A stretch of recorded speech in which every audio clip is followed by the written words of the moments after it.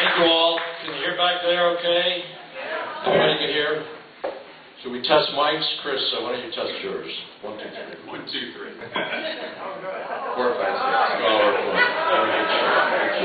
6. Good evening, everybody. On behalf of the Central Connecticut Chambers of Commerce, I welcome you to the Irving Robins School and the 2010 5th U.S. Congressional District Debate. I'll take a moment to explain the format for tonight. The session will last about an hour in duration.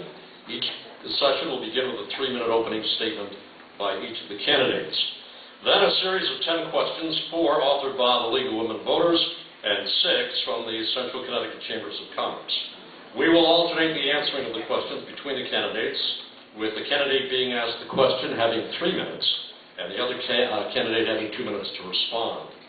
When we have completed the list of questions, each candidate will be given 3 minutes for a closing statement. At that point, the debate will be closed. Now, the candidates will be timed electronically tonight, and we'll have both a visual and audio warning. You probably see them on their respective tables there. At the 30-second mark, they'll be given a warning to kind of wrap it up.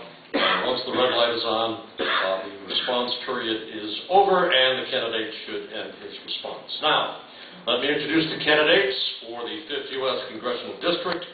The challenger this year on my left, representing the Republican Party, is State Senator Sam Caligiuri.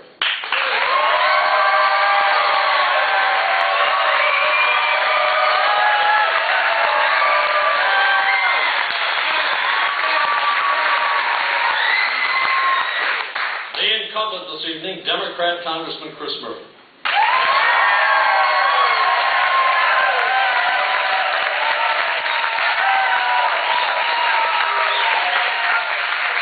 Caligiuri, you may start with your opening 3-minute statement. Great. Tom, thank you very much for participating in this. To the Central Connecticut Chambers of Commerce, thank you for hosting this. To my friend Congressman Murphy, it's a privilege to be able to share the stage with you again in what I know is going to be a very exciting debate. And ladies and gentlemen, thank you all for being here and investing some of your time in hearing from us in what I believe is going to be one of the most important elections that we've had in this country and in this state for a very, very long time. It's a very real pleasure for us to be here in Farmington tonight. I'm joined by my wife, Lori Caligiuri. We have strong ties to this community. Lori taught at Miss Porter's School for a number of years. We have family that continue to live right here in town. And as very active members of Winding Trails, we love coming to Farmington as often as we can, especially in the summer, to enjoy this beautiful, beautiful town. And it would be a privilege and an honor for us. And I say us because this is something that Lori and I really are doing jointly, especially with the 7- and 5-year-old at home, to be able to represent you as your congressman in Washington, D.C.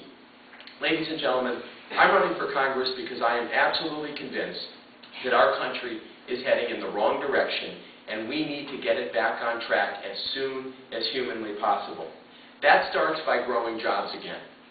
People are getting crushed in one of the worst recessions we've seen since the 1930s. Over 9% unemployment in Connecticut overall, and double-digit employment in cities like Waterbury and Britain and Meriden mean that people throughout the 5th District are hurting, and they're hurting badly. And we need to get back to Washington policies that will allow us once again to start growing jobs. Chris Murphy, aside from being a friend, is a smart and capable person, and I like him.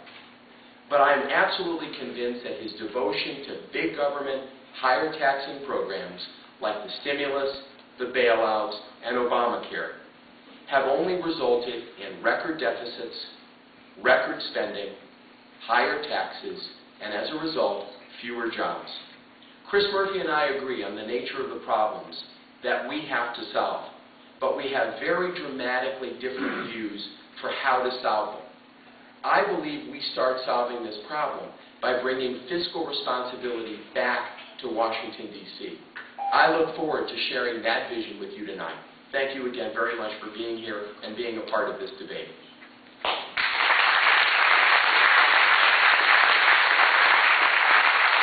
minutes, opening statement, Congressman Murphy.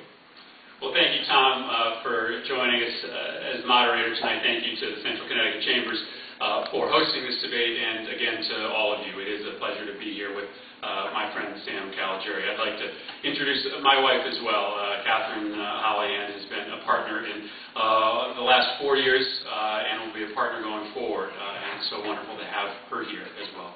I'd like to take one moment, though, to recognize someone that's not here in the school today, and that's Kim Turner. Kim Turner was a beloved lunch monitor here at Irving Robbins School. She died tragically a short time ago, and this school is still grieving for her. And I know we all share in this school's grief. I'm glad that you're all here today because I want to tell you a little bit about why I'm here.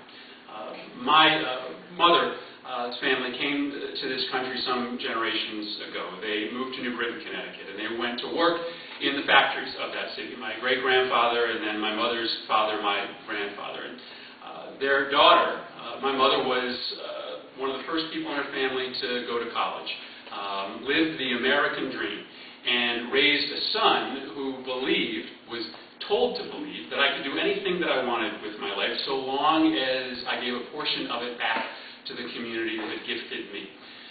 After 8 years of economic malfeasance in this country, that American dream is at risk for too many families. Now, over the last year and a half, I'm proud of some of the tough decisions that this country has made to try to rescue this economy from the brink of another Great Depression.